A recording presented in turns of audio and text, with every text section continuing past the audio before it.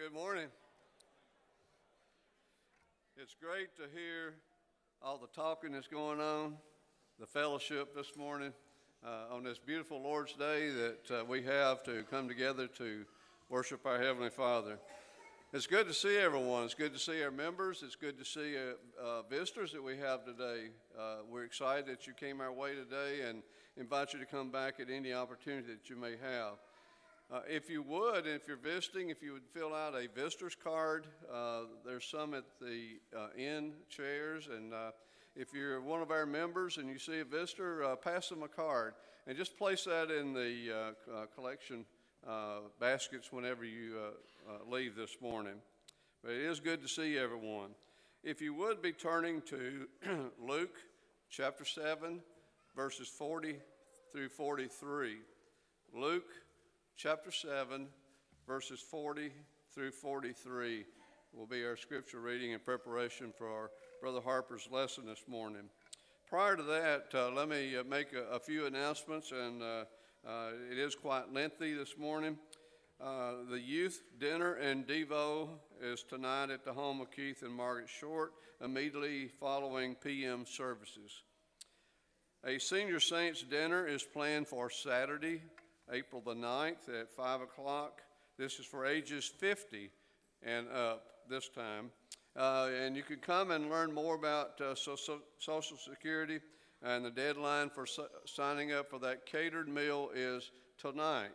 So if you plan on coming especially for the dinner, we need to get a number for the catered meal. And that will be, Demas is catering that. There'll be an entree, salad, dessert, and drink.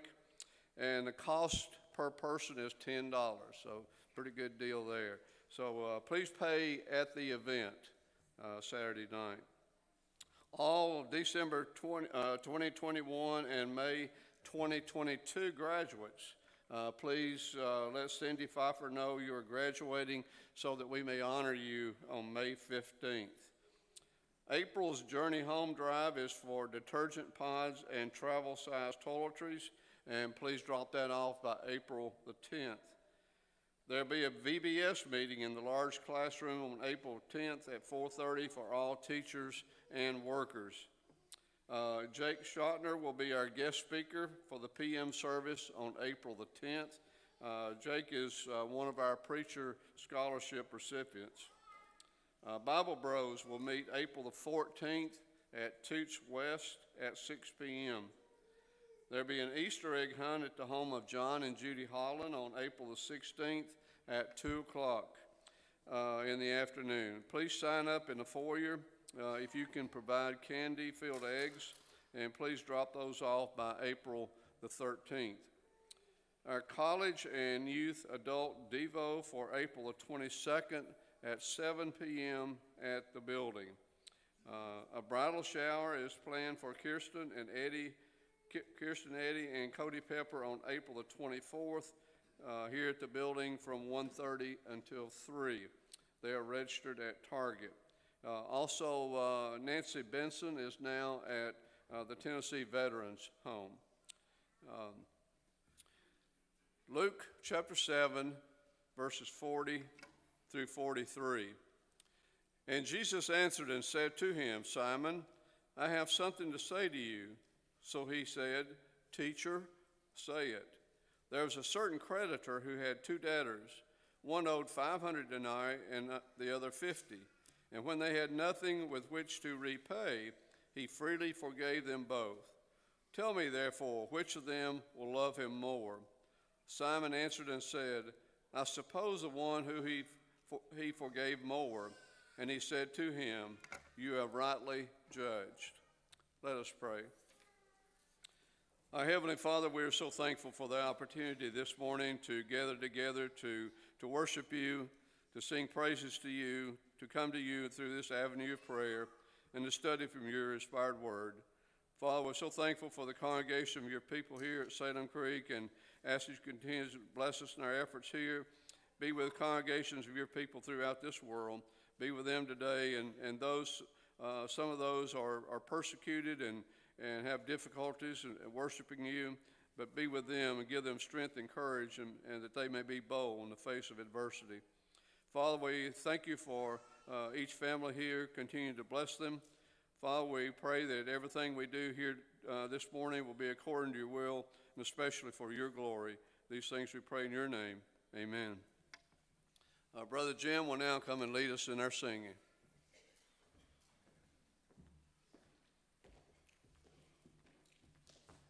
First song this morning will be song number 660. Let's stand, if you would please. There is a habitation.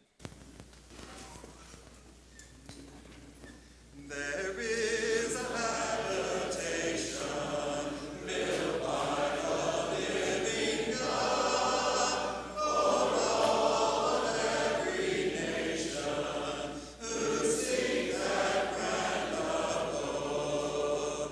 O Zion, Zion, I long thy gaze to see. O Zion.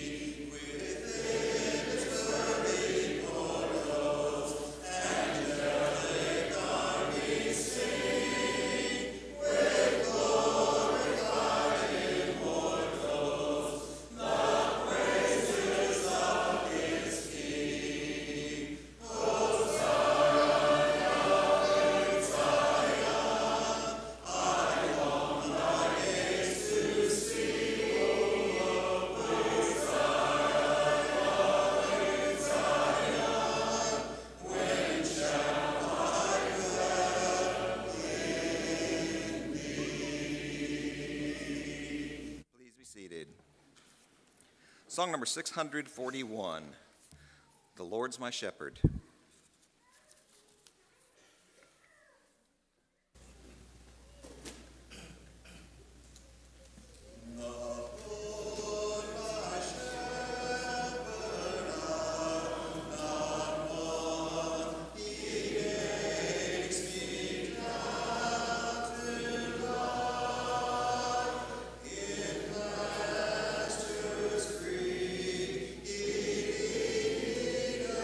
Be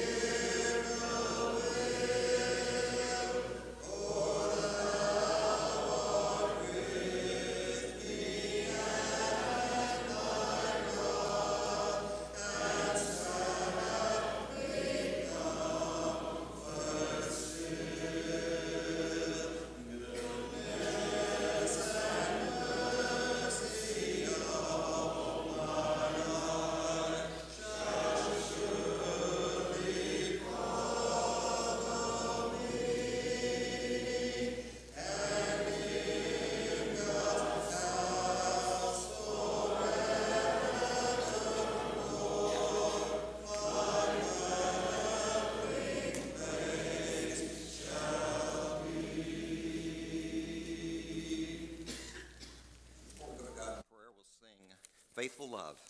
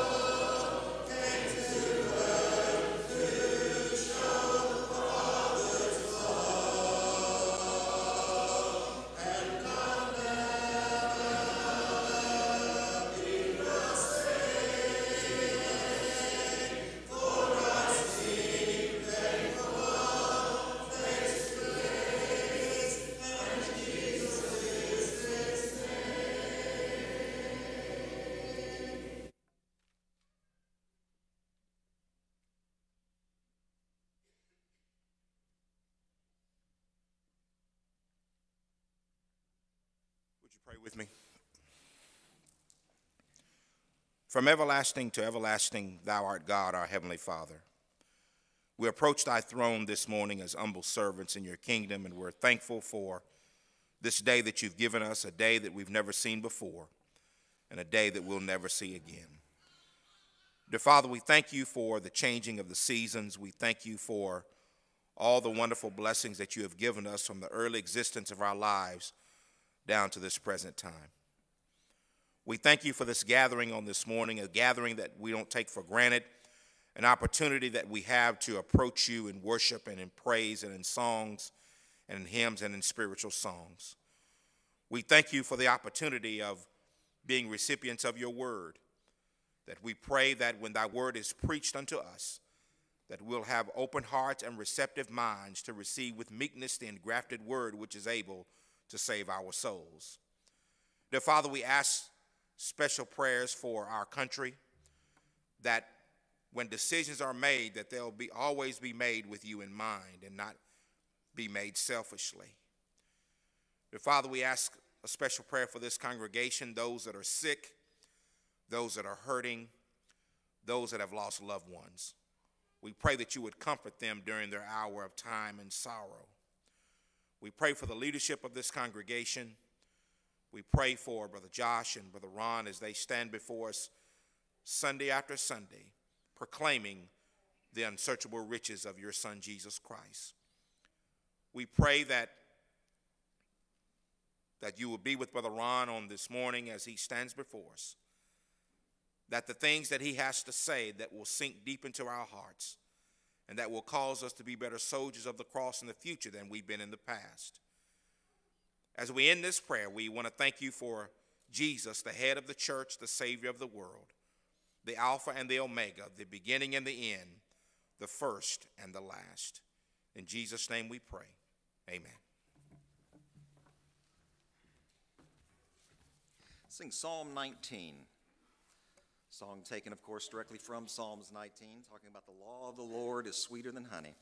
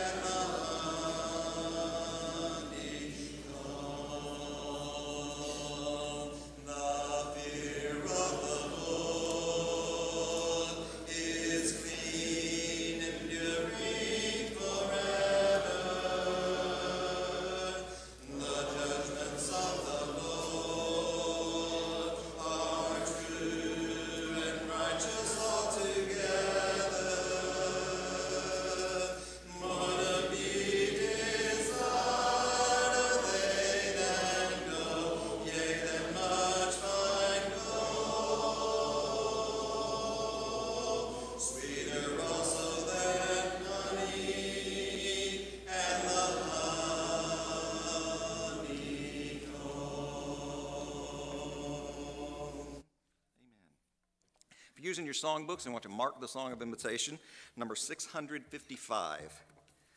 Number 655. And then before the lesson, number 717, Victory in Jesus. Let's stand if you would again. I heard an old story of a Savior came from glory, how he gave his life on Calvary to save a wretch like me. I heard about his groaning, of his precious blood atoning. Then I repented of my sins and won the victory.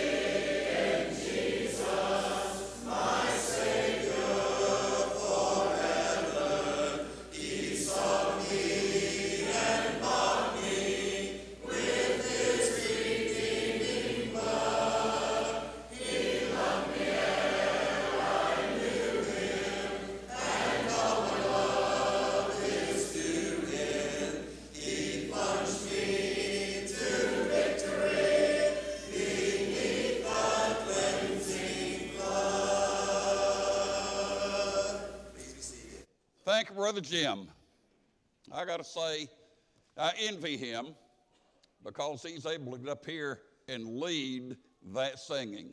And your singing today has been amazing as an offering of worship and praise to our Heavenly Father. It is good to see Jim back up here leading singing on Sunday morning after a little bit of an absence following his surgery.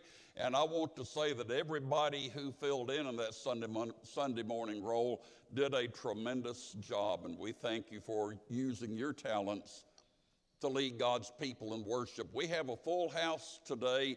Thank you for being here. We have several visitors. To all of you, we say welcome. We also say come back. Worship with us every time you have the opportunity. And if you were looking for a church home, I really want to have a conversation with you about this great church here at Salem Creek. Open your Bible with me to the 7th chapter of Luke's Gospel. I'm not going to apologize for reading a fairly lengthy reading this morning in the beginning.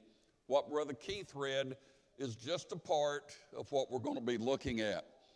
So let's go to verse 36 of Luke chapter 7. Now one of the Pharisees was requesting him to dine with him. He entered the Pharisee's house and reclined at the table. There was a woman in the city who was a sinner. When she learned that he was reclining at the table in the Pharisee's house, she brought an alabaster vial of perfume.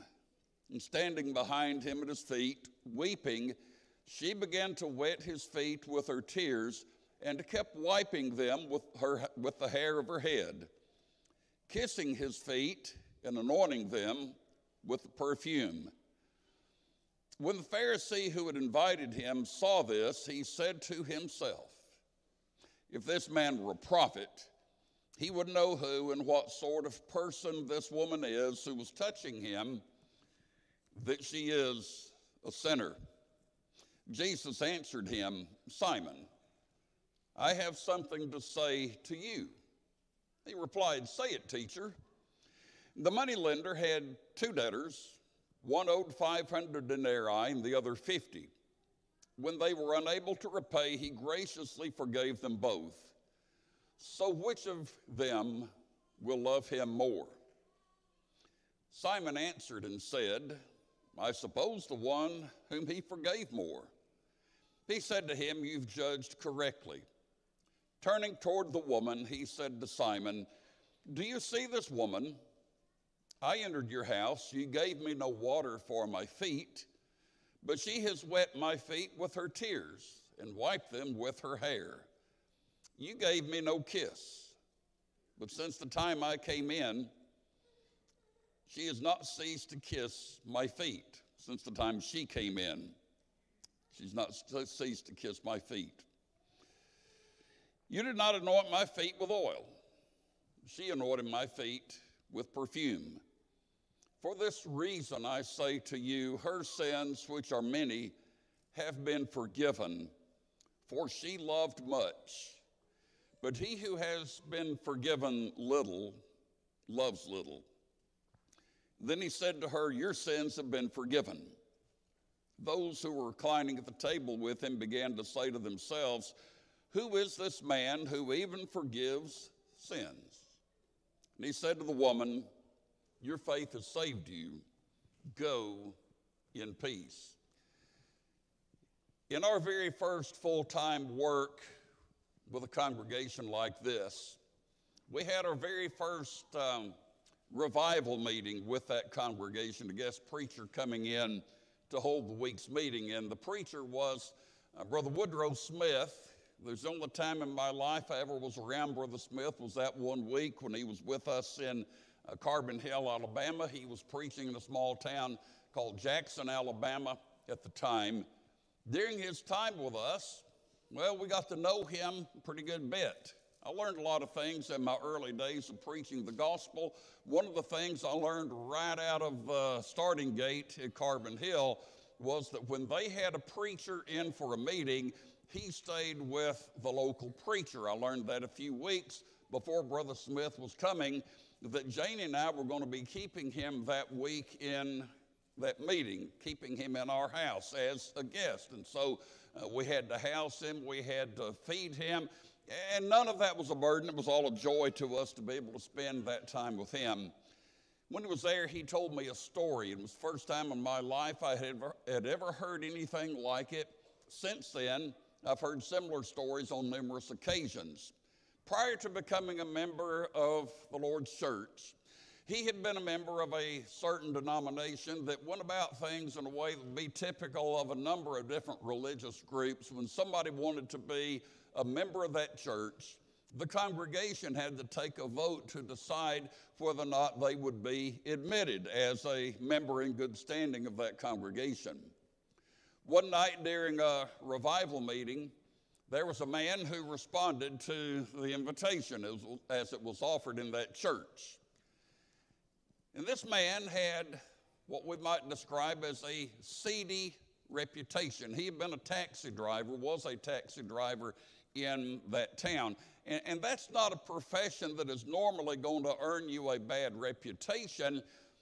But in his work as a taxi driver, he very frequently would carry the local prostitutes on their business calls to their clients. And as a result of that, he developed a very bad name in that town. Well, he came down the aisle during the invitation one night in that revival service. They considered that he had been saved from his sins, but then sometime later when it came time to take a vote on him, whether or not he would be admitted as a member of that congregation, there were a number of people who cast a negative vote. They said, we don't want him as a member here. And that excluded him from membership in that local group. The question was asked to some of them, why have you voted against his being a member in this group? And they said, well, because of his reputation, the things that he has done. Brother Woodrow went to see the preacher of that congregation right after that took place, and he was asking about them. There was something to him that seemed wrong about that, even in his limited understanding of Scripture. And he asked the preacher, do you believe that this man was saved from sin? Oh, yes, there's no question that he was saved from sin. So in other words, you're telling me he's good enough for the kingdom of heaven, but he's not good enough to be a member of this elite silk stocking group here. And the preacher didn't really have an answer for that other than to hang his head. And that was one of the first steps along the way in Brother Smith coming to an understanding of what New Testament Christianity is all about.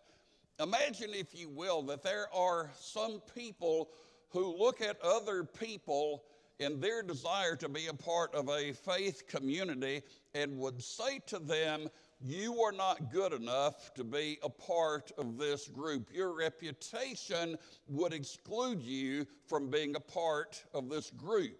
And that is exactly the opposite of what ought to happen, exactly the opposite of what happens under the gospel of Jesus Christ and by the saving grace of God. And so if anybody is good enough to be in the kingdom of heaven, are they not good enough to be among us? And that's a question that we ought to ask, and it's a question that we ought to answer honestly. We're going to take a look at this text this morning, Luke chapter 7, verses 36 through 50. We're going to analyze it, I think, in a very simple way, but I'm probably going to violate every homiletical rule known to preacher students in the way that I approach this, because we're going to start right here in the middle of this text in verses 40 through 43. And as we look at these few verses for just a moment, I want you to think with me, if you will, about the two debtors. Let's go back to that text. Jesus replies to Simon by saying, I've got something to say to you. And so Simon says, okay, teacher, what is it? Well, there was a moneylender who had two debtors. One owed 500 denarii, the other 50. When they were unable to repay, he graciously forgave them both. Now, which of them do you think will love the more? Simon's reply makes a lot of sense to us, and Jesus says, you've answered that correctly. It's the one who has been forgiven the most. Here is a moneylender, a creditor who had two debtors, two people who owed him money. What is a debtor? A debtor is exactly what the name implies. A debtor is somebody who owes money to somebody else.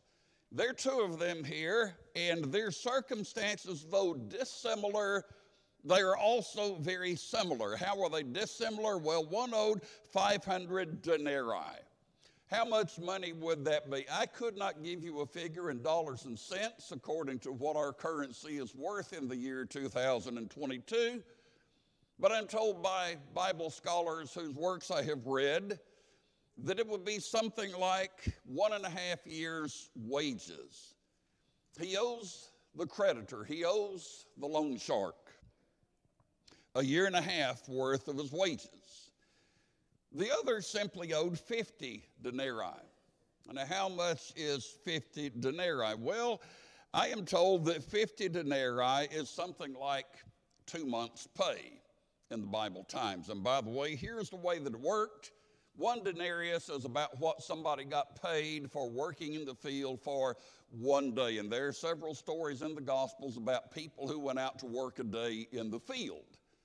At the end of the day, you would get paid. You got paid on a daily basis. The typical wage for the day laborer like that was 1 denarius. Here's one who owes 500. Something like 1.5 years' wages, I am told. The other simply owes 50. That's 2 months' pay.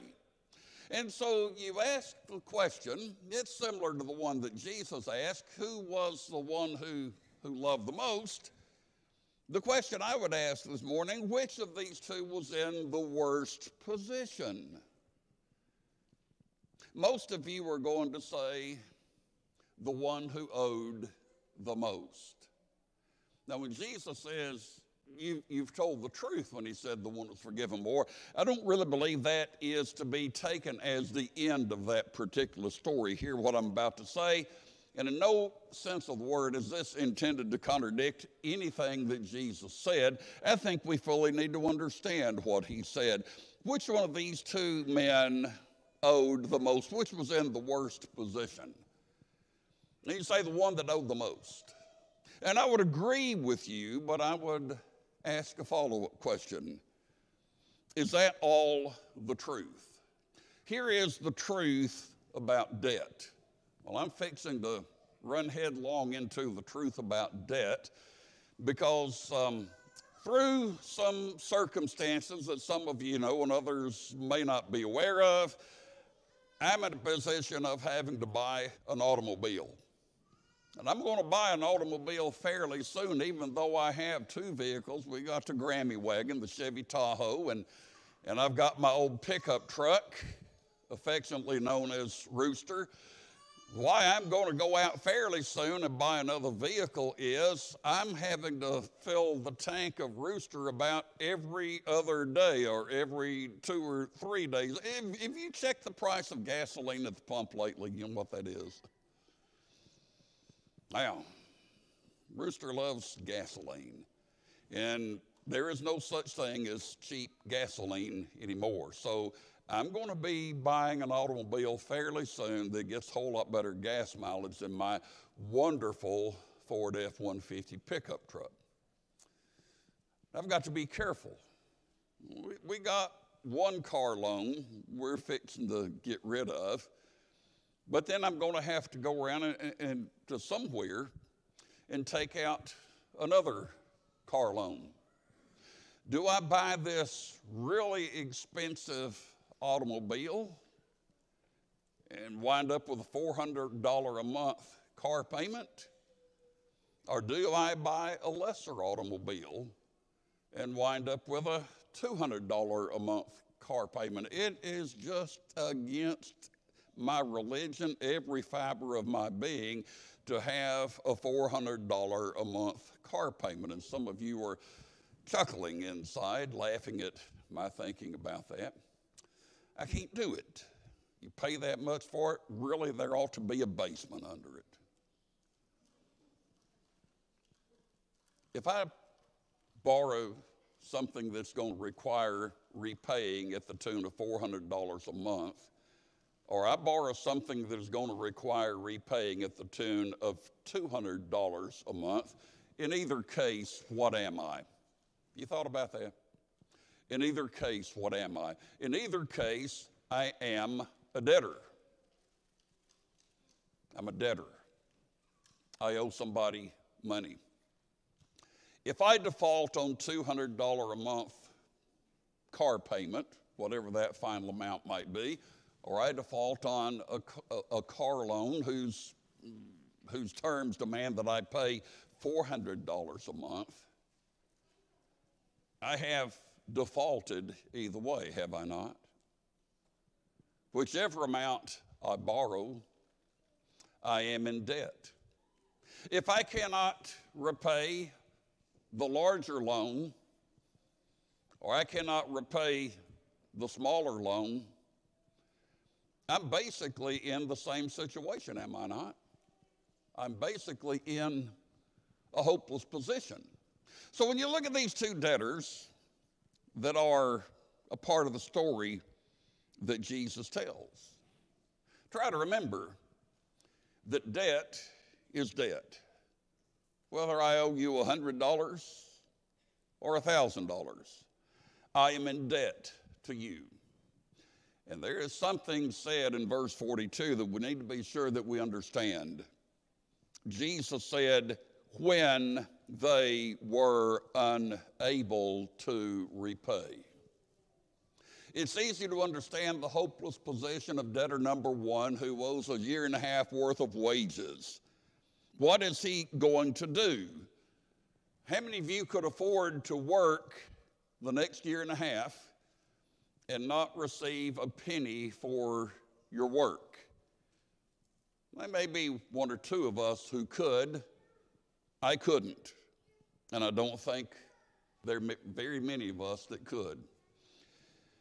Consider debtor number two.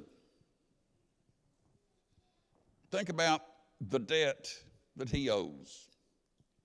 What is he going to do? 2 months' pay. And remember, he's a day laborer. He only gets paid on the day that he works. He gets paid at the end of the day. But the Bible also says of him that he could not pay. And so it's going to take 2 months to pay off that debt. You can imagine. If you figure 2 months being 1 month with 30 days, another being 31, there's 61 days. If you take out the 8 Sabbaths that would fall during that 2 month period of time, if I have added correctly, there are 53 days left in which he could work. He goes to work day after day after day. At the end of the day, when he got his coin, that lowly denarius, he had to go to the creditor and give it to him. But hang on a minute. What's he going to do? He's got a family at home to feed. How does he do that? Did they have those little street corner payday loan places in the New Testament world? I don't think so. Did he find some place to borrow more money to buy food and to go deeper in debt? In the words of Tennessee Ernie Ford's song, another day older and deeper in debt. You want to say, like Simon did, the one who owed the most is the one that's going to love the most. And Jesus said, you've answered correctly, but that doesn't really tell the whole story. Both of those two were in debt. Both of those two were in a very bad spot. Two debtors. Think with me now just a moment about two sinners. In the first place, there is sinner number one. Let's call her sinner number one, the woman. There was a woman in the city who was a sinner, Luke chapter 7, verse 37, and you can interpret that word sinner in a whole lot of different ways. It is a very broad designation. And by the way, I also read that there were a number of occupations in the New Testament world for Jewish people that if you engaged in those occupations, you became an unclean person in a ceremonial sense, and thus you could legitimately be designated a sinner. Other people say, well, when you talk about the sinner here, that's telling us that she was a prostitute. I tend to think that that is the case, and I'll tell you why. In talking about her, Jesus refers to her sins, which are many. I think it's used there in a moral sense in verse 47 in the Gospel of Luke. There are several occasions where we encounter what I would refer to as the spiritual caste system. My first college roommate was a young man from India. In India for a long time, there has existed a caste system. At the lowest end of the spectrum, they're what is known as the untouchables. I asked him what caste system his family was in. He said, we are of the merchant caste. We're not the highest on the totem pole, nor are we the least. You can find, as you read through, for example, the Gospel of Luke, that in the minds of some people, a spiritual caste system existed. Luke chapter 15, beginning in verse 1 and verse 2, the tax collectors and the sinners were coming near to him to listen to him. The Pharisees and the scribes began to grumble, saying, this man receives sinners and eats with them. In Luke chapter 18, in verse 9, Jesus tells a story. He tells a parable to people who trusted in themselves that they were righteous and viewed other people with contempt. And then he told what you know very well is the parable of the two men who went up to the temple to pray, one being a Pharisee, the other a publican. And from the time we were little children in Sunday school or vacation Bible school, we have heard the story of Zacchaeus, the wee little man who climbed up in a sycamore tree, the Savior for to see. And as Jesus walked that way, he looked up in that tree and he said, and at that point the little kids singing the song just shout at the top of their lungs, you come down from there, for I'm going to your house today. But in verse 7 of Luke chapter 19, he went home with Zacchaeus, Jesus did, and when people saw it, they all began to grumble, saying, he's going to be the guest of a man who was a sinner. You can try to convince me that this spiritual caste system did not exist in the New Testament world in Judaism. You will not be successful. There was a woman, I believe most likely a prostitute. She is recognized by everybody in the house as being a sinner. In fact, the way the story unfolds, she is introduced in such a way that lets us know that everybody in the house knew what she was. Then on the other hand, there's a Pharisee, verse 36. Along with others, verse 49, who were also in the house. They had their questions also. Go back and read verse 49. Verse 40, this man's name was Simon. You could say there's a lot of good about Simon. In verse 36, he invited Jesus to come to his house to eat. Why did he invite Jesus? Some people might be tempted to say that he invited Jesus because, hey, he knows that Jesus is the prophet. He knows he's the Son of God, and so he wants him to come to his house. And he does acknowledge him, according to verse 40, as teacher. Go back and read verse 40. Jesus often taught in synagogues as well as in the open. Earlier in this chapter, in verse 16, after he has raised a young man from the dead, brought him back to life, there were people who were saying of Jesus, a great prophet is among us. Had Simon heard that? Was Simon curious about that? There's Simon. There is the second sinner in the story, but I want you to understand as you listen to this story, as you read it, the woman was not the only sinner in the house. She's not the only sinner in the house. What does the Bible say about all of us? What does the Bible say about you? And what does the Bible say about me? Romans chapter 3 and verse 23 tells us the truth. All have sinned and come short of the glory of God. Two debtors, two sinners, two reactions to Jesus. If you go to verse 38, here is this woman standing behind him at his feet, weeping. She began to wet his feet with her tears, and she kept wiping them with the hair of her head and kissing his feet and anointing them with the perfume. And verse 37 tells us about this woman in the city. She was a sinner. When she learned that Jesus was there, he was reclining at table in the Pharisee's house. She comes with her expensive alabaster vial of perfume. There is her reaction to Jesus. Again, is she a prostitute? No doubt she was. I have no doubt that she was. Where did she get the money to buy that perfume? Think about that. Where did she get the money to buy that perfume? Did she get it from her earnings as she went about her business in the world's oldest profession? You understand, according to the law of Moses, a financial contribution from that woman from money that she had earned in her trade would not be accepted at the house of the Lord. Deuteronomy chapter 23 and verse 18, you cannot bring the wages of a prostitute or the hire of a dog into the house of the Lord.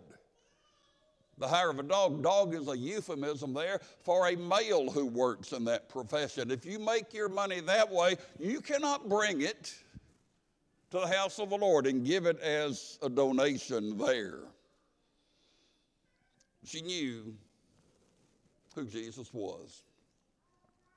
She was able to go to that dinner party and pick him out of all the guests. Had she heard that he actually touches lepers? Go back and read Luke chapter 5 and verse 13. And by the way, what happens to you if you're Jewish living in the biblical world? If you touch a leper, you immediately become unclean. You allow a sinful woman like that to touch you, what happens to you in a ceremonial sense? You immediately become unclean. Had she heard that Jesus allows lepers to touch him and that he in turn touches them? Had she heard him preach the gospel? Mark 1 and verse 15, the time is fulfilled, the kingdom of God is at hand. Repent and believe the gospel. And that's the message that Jesus preached.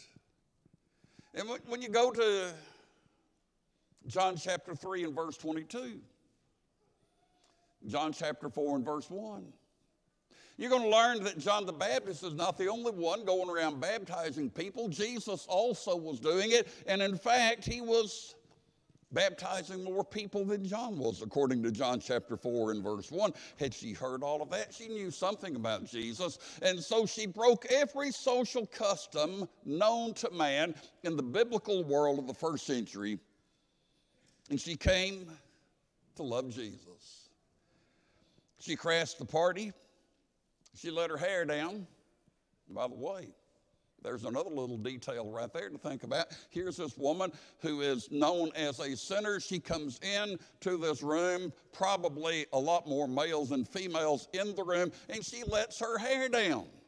Do you know what she has just advertised herself as being in that particular act? She breaks every social custom known to her world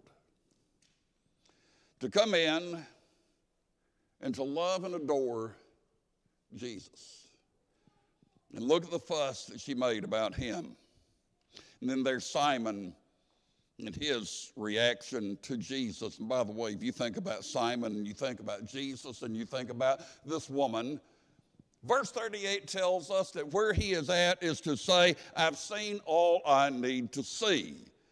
When the Pharisee who had invited him saw this, he said to himself, if this man were a prophet, he would know who and what sort of person this woman is who is touching him, that she is a sinner. He can't possibly be a prophet. And remember the reaction after he has raised this young man from the dead back in the early part of Luke chapter 7. Great prophet is among us. By the way, there is at least one very ancient manuscript which at this particular point inserts the article the prophet, Luke chapter 7, verse 39. And that's probably not the preferred translation. But if it were, that would have Simon saying he can't possibly be the Christ. That would be interesting. I just don't believe that's the best possible translation there. I don't believe that belongs in the text. He sees what's going on. He knows all the commotion about Jesus. He sees this woman touching him in this ostentatious way. Never does Jesus do anything to discourage it. If this man were a prophet, he would know who and what sort of person this woman is who is touching him. She's a sinner. And is it implied there, if he really were a prophet, he wouldn't be letting her touch him and make him unclean? You see, a lot of people judged Jesus by the company that he kept, didn't they? And that's for us a very good thing. To know that Jesus would sit down with tax collectors, that he would sit down with sinners, that he would dine with them, that he would have fellowship with them, that they were welcome to be around him. Man, that just gives me a whole lot of comfort and a whole lot of good news.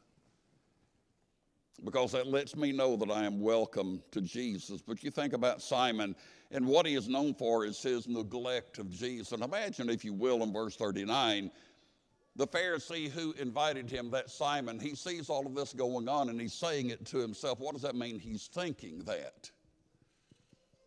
To think something in the presence of Jesus, you may have just as well been shouting it from the housetop, because he knows your thoughts. Sometime back, it's been 3 or 4 years ago, Sister Cindy and I and Joshua, maybe Kayla was there. I think Kaylee was there also. I think it was Cindy's birthday. We're at Longhorn celebrating that birthday, and I wanted to pay the tab. I wanted to treat everybody to lunch. And so I thought I was whispering to the waiter, "Bring me the check." But you know this little problem I have, hearing. And I have to keep asking you to repeat things, and about the third time I ask you to repeat it, I just smile and say, "Oh, yes," and I still don't have a clue what you've said. I can't hear myself talking half the time. And evidently, it must have sounded like, "Please bring me the check." Because Brother Joshua looked at me and he said, "We're hearing every word you say." You remember that? Better watch what you think in the presence of Jesus. He thought he said it to himself. The Lord of heaven heard it. And then he told the story. And then he told about this woman, of what she had done for him. And what she'd really done for him was a rebuke of Simon. If you go back and read this, "Since I entered your house, you didn't give me any water for my feet. She's wet my feet with her tears and wiped them with her hair. You didn't give me a kiss, but since the time I came in, she hasn't stopped kissing my feet. You didn't anoint my head with oil. She's been anointing my head with perfume." When you went to see somebody, you were a guest at their place, they would typically do 3 things. They'd give you water to wash your feet. They would greet you with a kiss, not an unholy thing. It was a form of greeting. And in a lot of cases, they would put some kind of something on you to enhance the smell. Simon hadn't done any of that for Jesus. And that's what you would typically do for a guest who came to your house. What does it say about his attitude toward Jesus? That he did not comply with a single one of the standard social customs, the common courtesies that would be extended to any guest at your house. There are 2 debtors, there are 2 sinners, and there are 2 applications of what goes on here. Think about the 2 debtors in the house. The difference may be superficial. Well, there's a difference in the amount. I go to the mailbox just about every day thinking that if I go fearing there's a letter from Internal Revenue, there won't be one. But sometimes there is. It doesn't matter if that letter tells me I owe them $2,000 or if it tells me I owe them $20,000. I am still the debtor with a debt that is an unpayable debt. Let me ask you a couple of questions and we'll close. How many sins does it take for me to be a sinner? How many sins does it take for you to be a sinner? And is there any way out of that debt without the grace of Christ? There were two debtors who represented two people in that house. One knew full well that they were lost. They had been lost. They'd been lifted out of that by the grace of Christ. The other didn't have a clue. And right there is why some people don't come to Jesus today. And we have people here today who need to come to Christ, and you haven't come to Christ. And I wonder if part of the reason is that we preachers have just kind of been missing it in recent years by not saying an awful lot about being lost and what it means to be lost. If you are not in Christ, you are eternally lost. What happens if you die in that condition? You owe an unpayable debt, no matter how nice a fellow you are. That debt can only be paid by Christ. Today, if you need to be baptized into Christ, I ask you to consider the fact. You may not think your debt is as big a debt as the drunkard laying out here in the gutter, but you still owe a debt that you could never pay. And when you come to Christ and understand that that debt has been paid, that lady shows you how you're going to respond. What does it mean to be a debtor? Come and have that lifted in Jesus as we stand and sing.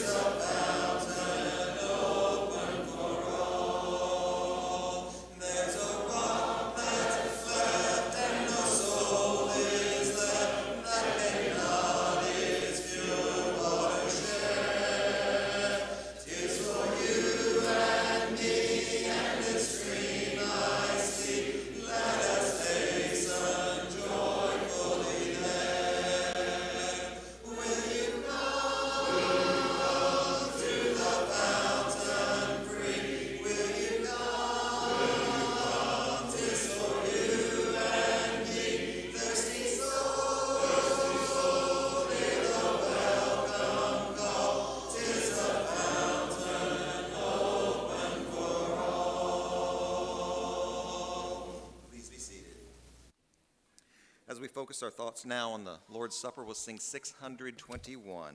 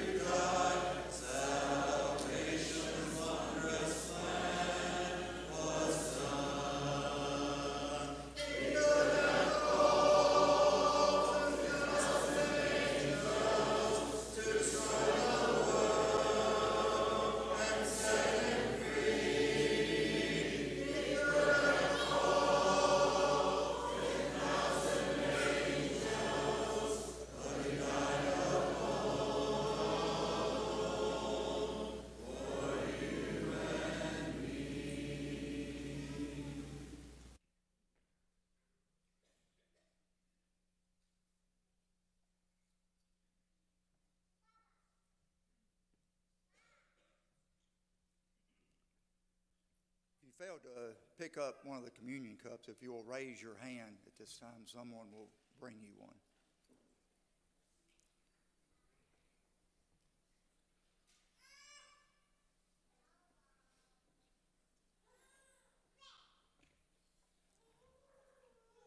Would you please bow as we go to our Heavenly Father in prayer? Our wise and ever-loving Heavenly Father, we come to Thee in prayer this morning to give Thee thanks for allowing us to see another beautiful Lord's Day come into existence. Father, we're thankful for this opportunity that we have as Thy children to assemble and to remember Thy Son's death, burial, and resurrection upon the cross of Calvary.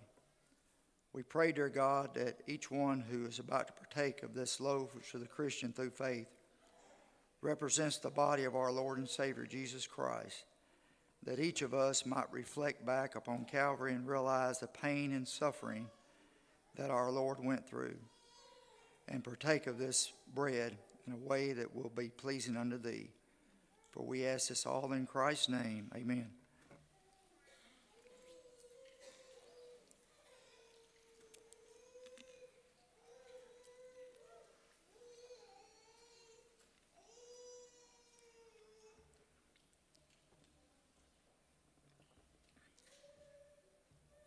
Let us bow. Father, as we continue this memorial, we give Thee thanks for the cup, the fruit of the vine, which is the Christian through faith. Dear God, represents the shed blood that our Lord shed upon Calvary's cross for the remission of our sins. Help us, dear God, to reflect back upon that event and to realize what a sad condition that lost humanity would be in without the shedding of His blood, and that we may take this in a way that be pleasing unto Thee. For we ask this all in Christ's name. Amen.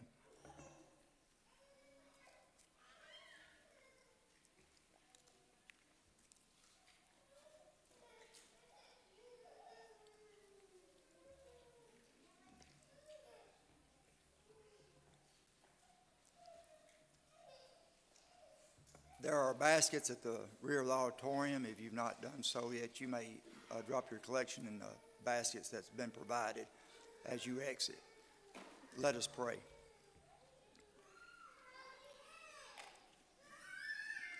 Father, we acknowledge Thee as the giver and the sustainer of life itself. Father, we thank Thee so much for the many blessings that Thou hast showered upon us down to this present moment in time in our life. Would Thou help us to never take such for granted, but Thou might help us to always be good stewards in what Thou hast entrusted into our care. Dear God, we're thankful for the opportunity that we have to be able to return unto Thee a portion of that Thou so richly blessed us with. We pray, dear God, that the gift may be used to help spread the borders of Thy kingdom, and the giver might have an opportunity to give back into Thee once again. Father, we especially pray for those men who have the oversight of such funds, that Thou would be with them in the decisions that they make in the distributions of these funds. For we ask this all in Christ's name. Amen.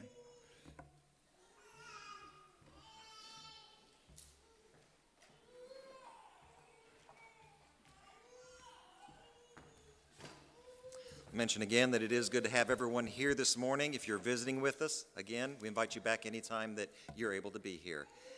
Forward led in our closing prayer, listening the first and last verses of 684, This World Is Not My Home. Let's stand, please. This world is not my home, I'm just passing through. My treasures are laid up somewhere beyond the blue. The angels that can be from heaven's open door, and I can't feel at home in this world anymore. Oh Lord, you know I have no friend like you. If heaven's not my home, then Lord, what will I do? The angels that can be from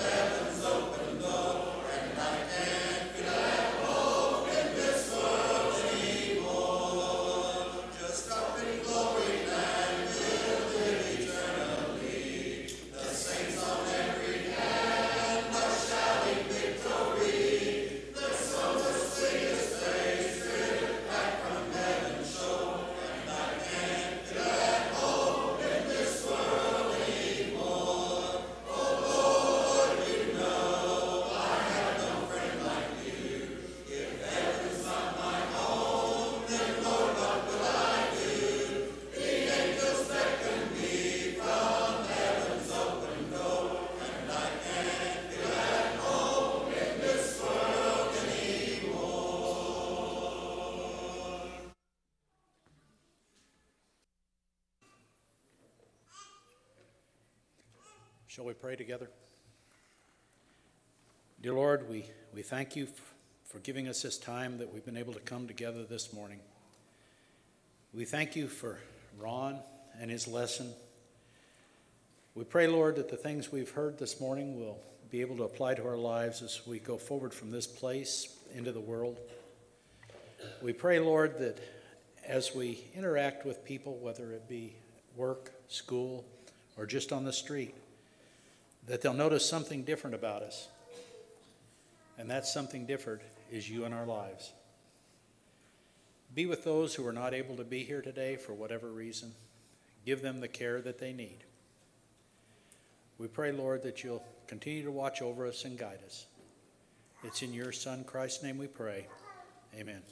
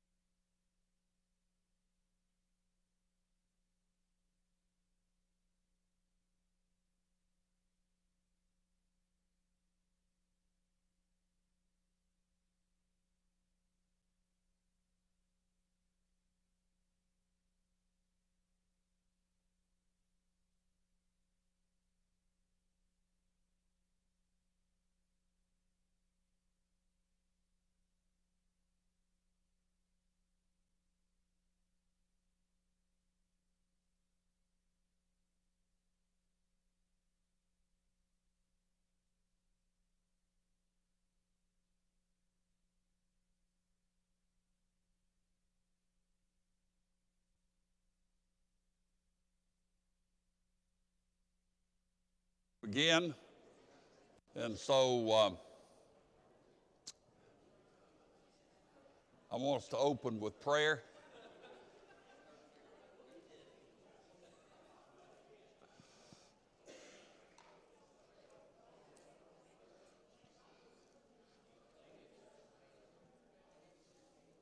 And let's all bow together.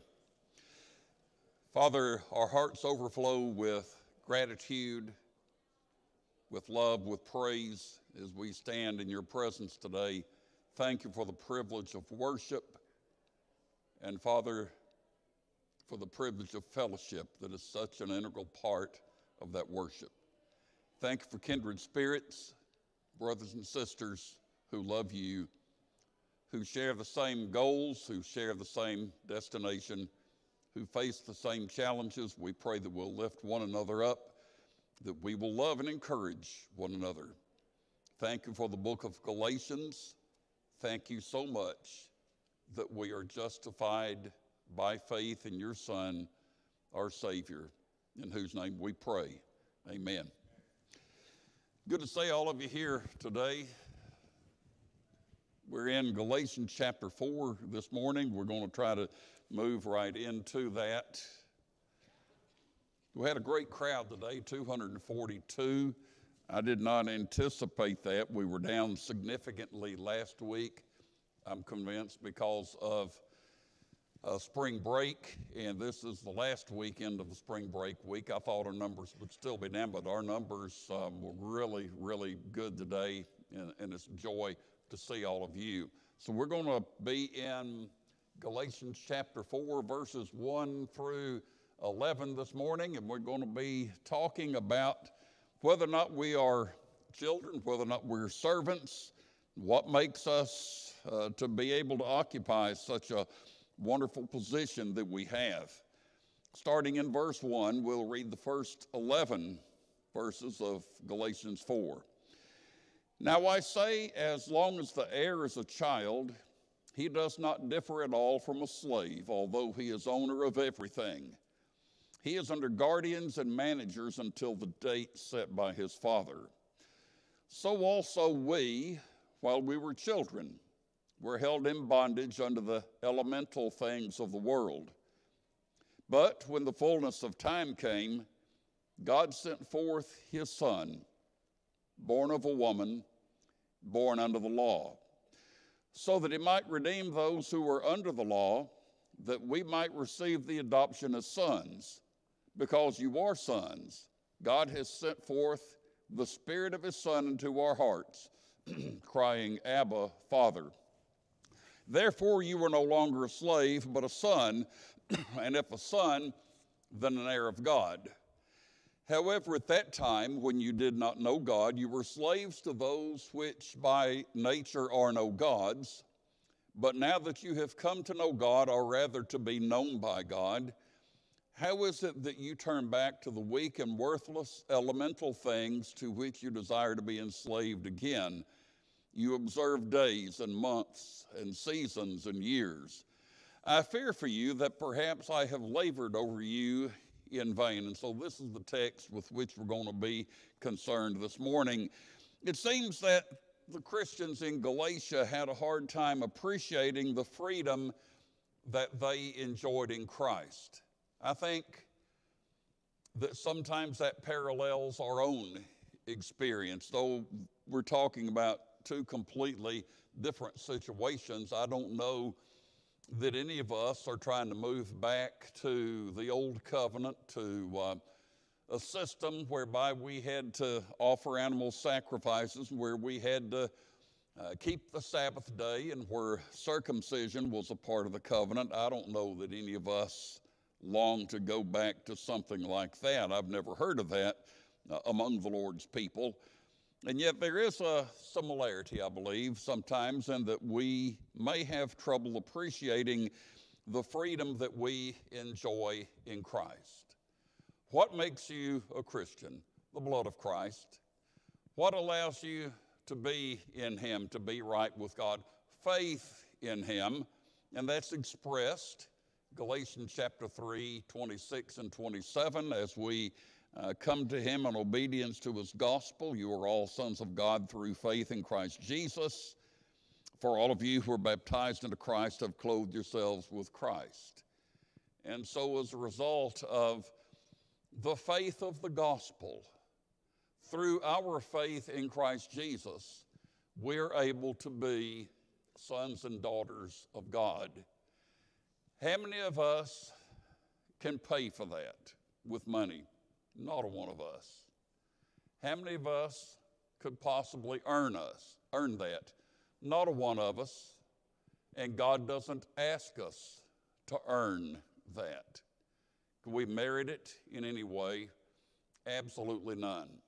We've been freed from all of that, the desire to, or any kind of necessity about buying it with money, earning it through keeping some kind of perfect checklist, getting there by our own merit. We've been set free from all of that. But do we truly appreciate the freedom that we have in Christ Jesus? As we move through the book of Galatians, we'll come to chapter 5, where we'll learn about the works of the flesh and the fruit of the Spirit, and we'll come to understand that if we have really been justified by faith and we truly appreciate the freedom that we have in Christ, that is not going to lead us to a life of self-indulgence and sin, but that's going to lead us to a life of walking by the Spirit of Christ so that the fruit of the Spirit is displayed in our lives. Do we appreciate the freedom that we have in Christ? Some of us don't. And that may be responsible for questions that we always have, those nagging questions about our spiritual security. I've noticed over the years, and people have asked that questions about it to me, the questions about spiritual security, how can I know that I'm right with God? They don't seem to come from people who are living in the gutter or on the verge of getting into the gutter. They come from people who are really striving to be the type of person that God wants them to be. Those who continually question whether they're good enough to go to heaven, I think sometimes fail to realize their true position in Christ. And at the same time, some people look back to a life previously lived in sin, and they still find attraction there. I'd like to go back to that. I'd like to enjoy some of those old things. And so the temptation to return to an old sinful lifestyle can be great, especially if you do not consider the greatness of the freedom that we have in Christ. If you have known the destructive power of sin in your own life personally, then you ought to be able to appreciate the freedom that we have in Jesus Christ. And so Galatians chapter 4 is going to begin with an illustration. He says in verse 1, I say, as long as the heir is a child, he does not differ at all from a slave, though he is the owner of everything, but he is under guardians and managers until the date set by the fathers. So also we, while we were children, were held in bondage under the elemental things of the world. When the fullness of time had come, God sent forth his Son, born of a woman, born under the law. And so I want us to think about this illustration here.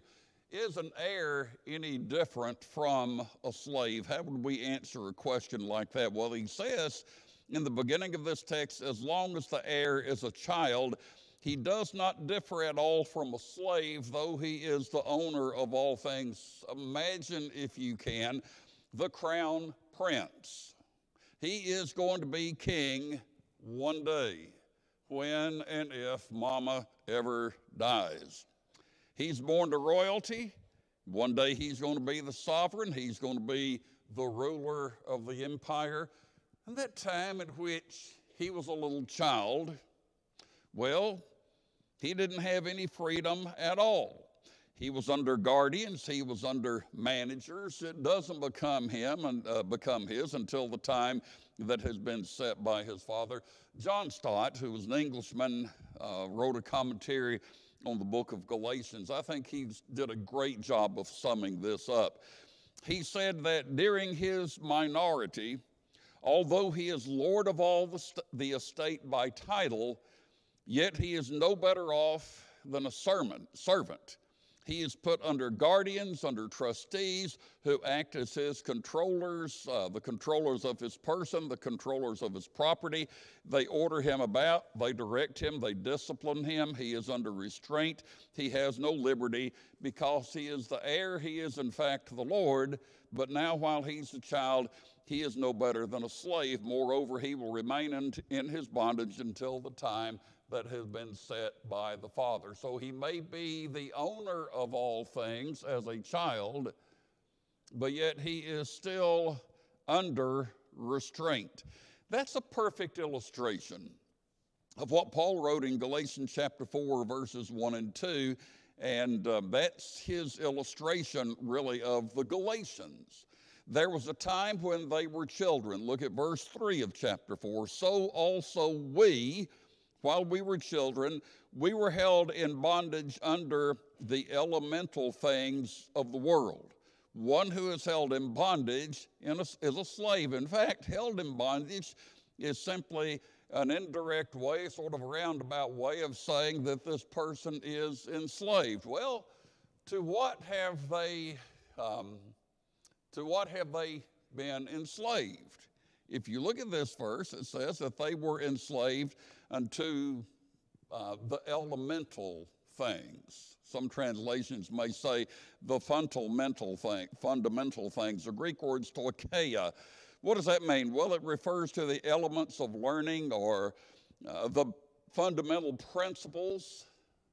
Before a first grade student can write a word, now that probably goes back not far enough, but it goes back in my experience. I learned to write, I learned to read when I was in the first grade. And kindergarten was not mandatory in the state of Alabama in the year 19, whatever it was. So I didn't go to kindergarten. My parents didn't think I needed it. It was not offered at the elementary school in our town. So I learned to read and write in the first grade. What did I have to learn before I could learn to read? What did I have to learn? Who said ABCs? Okay, I had to learn those ABCs. I had to learn that alphabet. I learned in college, studying biblical languages, studying a language like Greek. I want to read the Greek New Testament. What have I got to learn before I can read a single word of Greek?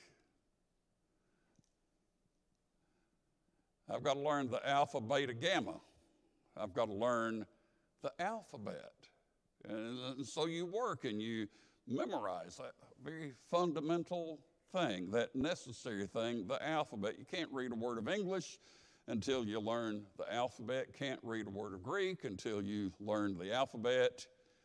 Doesn't make you a special person if you can read Greek. If you can read and you can learn to read it. Then I had the opportunity to learn to read Hebrew. And guess what you've got to learn before you can read a word of Hebrew? Well, you may have to learn a little bit more than you do to learn to read a word of Greek. You got to learn to read in the right direction. Because we write left to right. Hebrew's written right to left. And you don't find the beginning of the book until you open the back of the book. But to be able to read a word of it, you've got to learn the Aleph, Bet, Gimel. You've got to learn the alphabet. It's very learnable. It's not that difficult to understand, but you can't read a word of it until you learn to read it. Now, what are the stoicheia? What are the elemental things, the fundamental things? Well, before a student can write a word, they've got to learn to write the letters of the alphabet, the fundamental principles. Some biblical scholars see Paul's statement here as a reference to the law, and the law of Moses served as the fundamental principles. It can also refer to, and I quote, elemental things, or, and I quote, elemental spirits, heavenly bodies, that sort of thing. The idea of elemental spirits and even heavenly bodies causes one to think of paganism. There were a lot of pagan religions that lived in fear of spirits. They worshiped the heavenly bodies. In verse 8, he is going to refer to a time when they did not know God. They were enslaved to those things which by nature are no gods. Yet in verse 4, I think what he does here, and let's read verse 4, verse 3 and 4 again, where he talks about being held in bondage unto the elemental things of the world. That's actually verse 3. I think in verse 3, then understanding verse 4 and verse 5, when he talks about these elemental things, he is talking about the principles of the law. He goes on to say, when the fullness of time came, Christ sent forth his son, born of a woman, born under what? Born under the law, so that he might redeem those who were under the law, that they might receive the adoption of sons. Because you are sons, God sent forth the Spirit of his Son into our hearts, crying, Abba, Father. So the elemental things there being the commands of the law of Moses, the Old Testament law, his reference to it here, I think, makes it pretty clear, at least to me, that when he talks about the elemental things in verse 3, he is talking about the relationship to God as it had existed under Judaism, from which we have been set free through the cross of Christ. And so they were previously enslaved to elemental things. One of the great words in the Bible begins Galatians chapter 4 and verse 4. What is the first word of Galatians chapter 4 and verse 4 in your Bible? But. What does that mean, Brother Eddie? But. Yeah. Now here's where you were. Here's where you were. But. And the greatest but in all of the world is this one. But God. But God. Here expressed this way. But when the fullness of time came, God sent forth his Son, born of a woman, born under the law. So when the time came, when the time was just right, what is it that God is going to do? In fact, by the time he writes the book of Galatians, God has already done this. Galatians chapter 4, verses 4 and 5 is really one of the most profound statements in all of Scripture about what God has done for us. When the fullness of time came, previously we were that child who was like a servant, but though we had been held in captivity to the fundamental things, but when the fullness of time came, God sent forth his Son. His Son was born of a woman. His Son was born of under the law.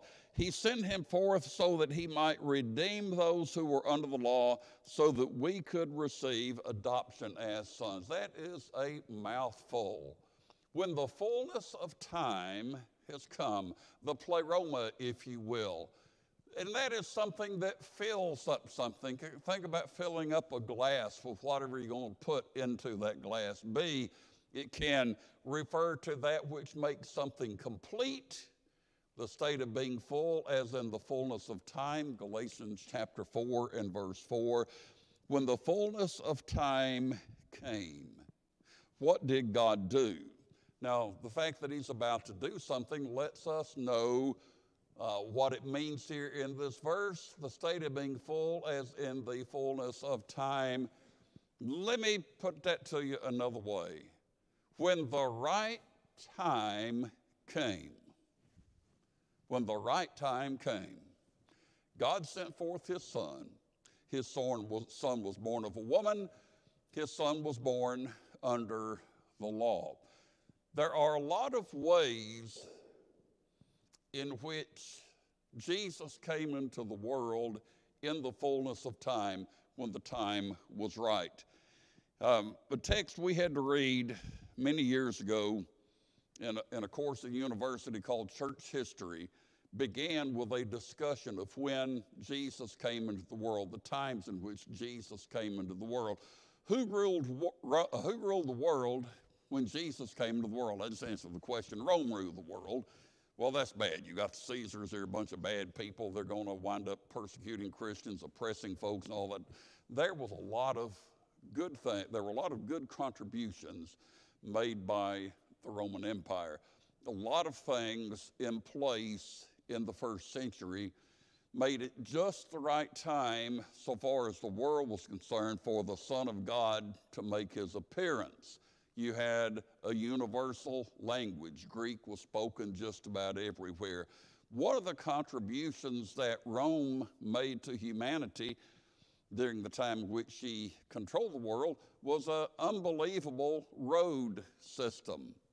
An unbelievable road system. I saw a funny picture on Facebook the other day. It was from The Far Side. Did any of y'all enjoy The Far Side when it used to appear in the newspapers? Maybe I'm the only one with that kind of twisted sense of humor. I love The Far Side.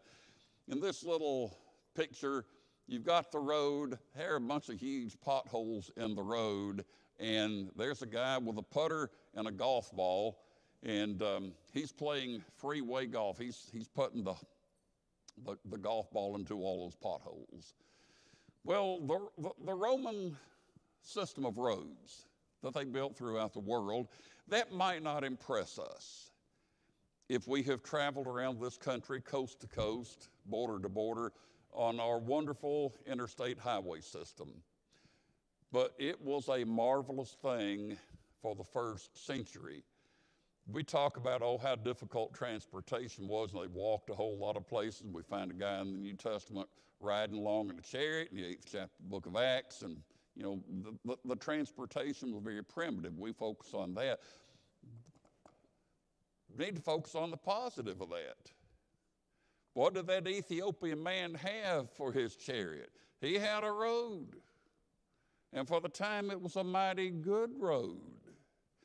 Universal language spoken everywhere. How easy is that going to facilitate the spread of the gospel?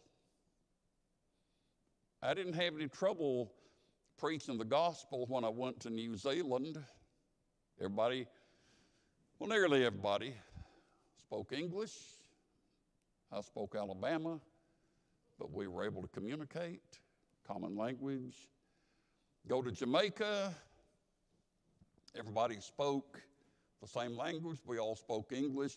They had their own sort of pidgin language called patois that they spoke. They'd speak it amongst themselves. It always made me uncomfortable when I'd be standing around 2 or 3 Jamaicans and they would start going to town in patois. You remember that, Brother Marvin? I couldn't understand a word of it, and I was just positive they were talking to each other about me and saying negative things. Look at this idiot standing here. Who does he think he is? But we didn't have a language barrier. We could talk to people, same language. Now go to Nicaragua. It's a little different. I have to have a high level of trust because I have to speak through an interpreter. But I trust my interpreters, and they're going to do a wonderful job. How valuable is it? How much more easily is it to communicate the gospel in the first century having a universal language? How much easier is it to get from one place to the other, even though their transportation is primitive compared to ours, and though the roads would have looked nothing like ours? How much easier is it to get from Philippi to Corinth to Athens, so on and so forth, because the Romans have built a system of roads. And so Williston Walker, in his History of the Christian Church, made a big point that when Jesus came into the world, conditions in the world at that time were just right so far as facilitating the spread of the gospel. I think they would be right also in a number of different ways. Jesus' appearance on the world scene was not random at all. God didn't just decide all of a sudden one day, days, months, years. It means absolutely nothing to God. He exists in eternity. But he didn't just decide one day, you know what? I've been planning to do this for some time. This would be as good a day as any to send Jesus into the world. He did it in the fullness of time. He did it according to his eternal purpose. And Paul says that when the fullness of time came, when it was just the right time, the conditions existed that God wanted to exist, it was according to his eternal purpose, he sent his son into the world. And what is said here of Jesus in Galatians chapter 4 in verse 4? God sent forth his son. What's the first thing he says about Jesus? He was born of a woman. Why does that appear to be an important thing, to think about him having been born of a woman? Now, that could seem to you to be a case of stating the obvious. I don't believe it is a case of stating the obvious. How was Jesus conceived? Was it a normal man-woman relationship? Or it was miraculous, conceived by the Holy Spirit rather than by Joseph, who was thought to be the father of Jesus, no doubt by some people, conceived by the Holy Spirit. Well, if you know that Jesus was conceived by the Holy Spirit, you might draw all kinds of crazy assumptions. You might draw the conclusion that, well, he's not really the Son of God, or rather, he's not really the Son of Man.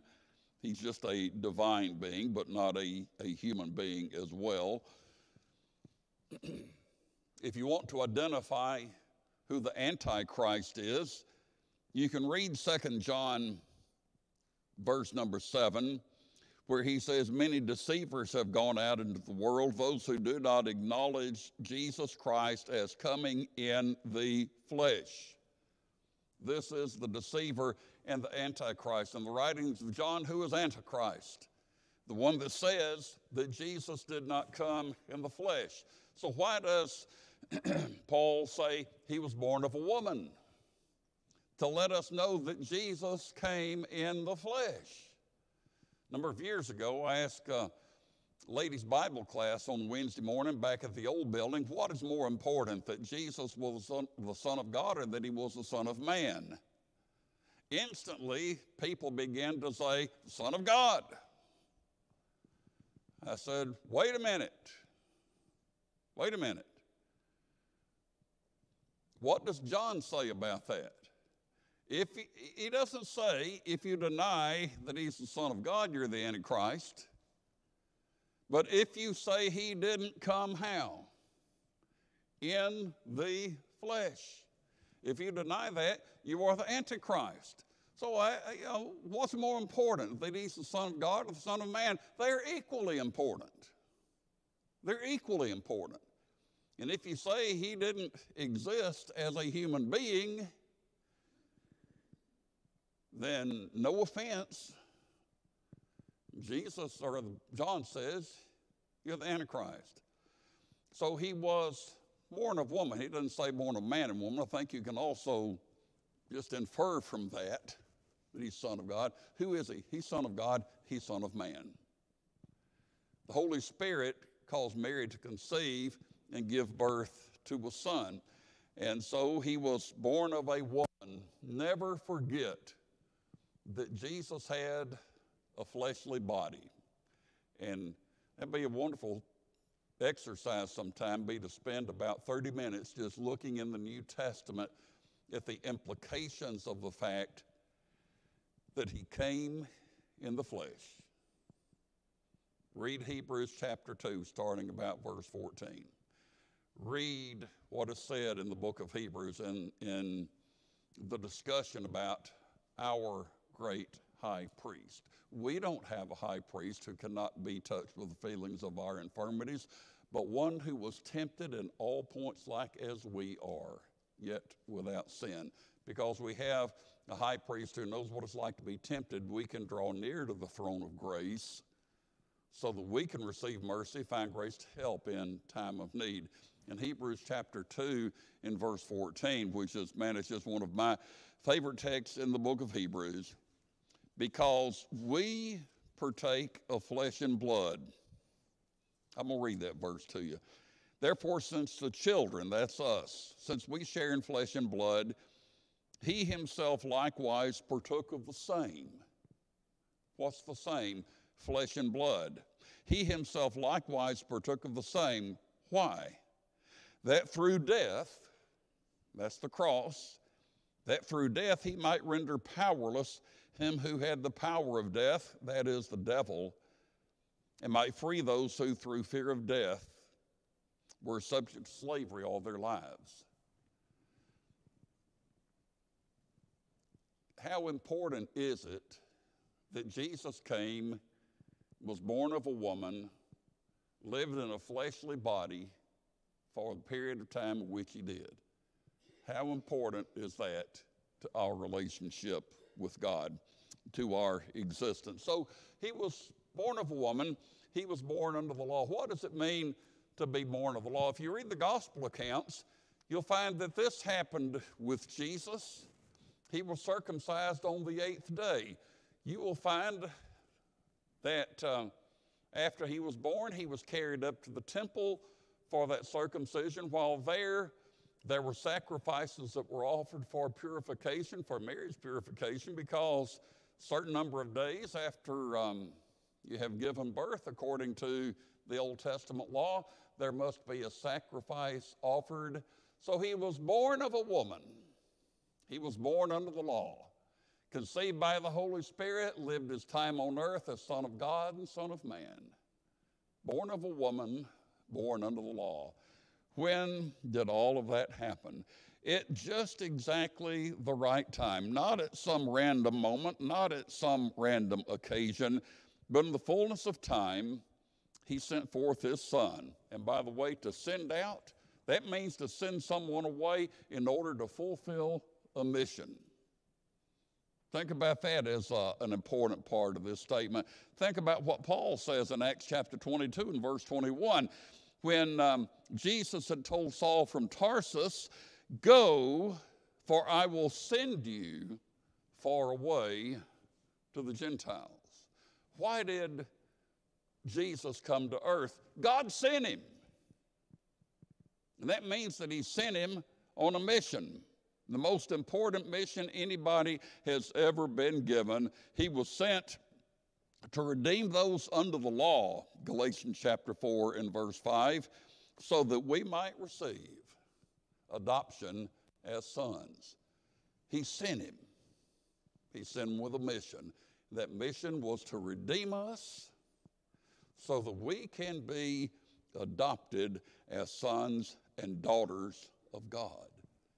And that brings us to this wonderful point. If you were in Christ Jesus, go back to chapter 3, verse 25, 26, 27, really 24. The law was our tutor to lead us to Christ so that we could be justified by faith. Since faith has come, we're no longer under a tutor. We're all sons of God through faith in Christ Jesus. For all of you who are baptized into Christ have clothed yourselves with Christ. How that happened is explained here. When it was just the right time, God sent him forth. He was born of a woman. He was born under the law. He came on a mission. The mission was to redeem those who were under the law so that we could receive the adoption as sons. What does it mean to be adopted? Adopted children, biological children, to me, they're one and the same. I don't have any adopted children, but if I had adopted any children, that would be my child. I knew a person a number of years ago, a grandfather. None of you know him, so don't try to figure it out. It's time to give out some Christmas presents to his grandchildren. One of his grandchildren was adopted. He was giving them like $10 apiece. He gave the adopted son $5.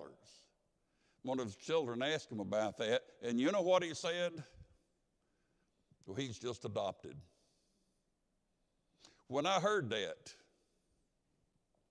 I had no respect for that man any longer. No respect at all. What are we? We're sons and daughters of God. What type of spirit do we receive in verse 5? We receive the spirit of adoption. What that tells me is nothing negative about me. I knew somebody one time that when he found out he was adopted would have nothing else to do with his adoptive parents. He was upset with them because they had done that. I guess it would have been better to have let him roam the streets or something. If we have this spirit of adoption, if we're the adopted children of God, that means that God has selected us. He selected us. He made a decision to take us in, to make us his own. And so that's a wonderful statement to think about what is accomplished as a result of this mission that God gave to Jesus. And so he says in verse 6, you've received the adoption of sons. Well, because you are sons, God sent forth the Spirit of his Son into our hearts, crying, Abba, Father. Now there's the first bell. I want you to think about that word Abba for just a moment. I don't know many people who refer to their biological father as father. My wife tells me about a friend of hers growing up that referred to her dad as father. She always thought that sounded like, man, that's kind of formal, that's kind of cold, that's kind of standoffish. I think we need to understand what father really means. Abba is an Aramaic word. If you took the first two letters Ab, or Av, as it would be properly pronounced, that's an Aramaic and Hebrew word for father. For father. Abba is a little bit different. It's a word that expresses warmth. It's a word that expresses closeness.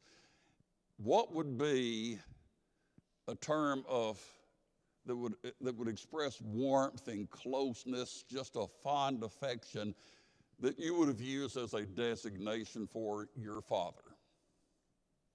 Now, we're scared to say it. Huh? That's what I called mine. And I'm going to tell you, I'm not going to come in here and I'm not going to bow my head and I'm not going to pray, Dear Daddy. You know, he's my Father who art in heaven. But that is about as close as we get to what Abba means. That's about as close as we get to what Abba means. It's a term of expression. It's a term of fondness, of warmth. He has adopted us. We get to be his by our faith in Christ Jesus. That's explained in chapter 3, 26 and 27. And you know, some of my favorite words, oh, how great it makes me feel to go back in time, to come home late in the afternoon after work, and yes, we preachers do go to work. The fact that you may not see my car at a particular location doesn't mean I'm not working. But I come back and I open that door and there are little feet running across the floor. Daddy's home. How do you think that made me feel? You know, guys, because a lot of you have experienced that same thing. Daddy's home. I'm not saying call God Daddy, so don't leave here and go fuss. Well, he says God's Daddy. See, I told you we're afraid to say Abba. And we're singing in a song, do you realize when you sing Abba, Father, do you realize what you were saying? A term of warmth, a term of affection, a term of fondness. And so that is what we cry in our hearts. And he says in Galatians chapter 4 and verse 6, because you're sons, God sent forth the Spirit of his Son into our hearts, crying, Abba, Father. Wow. The fullness of time came when it was just right. God sent his son on a mission. Born of a woman, born under the law. Come back next week.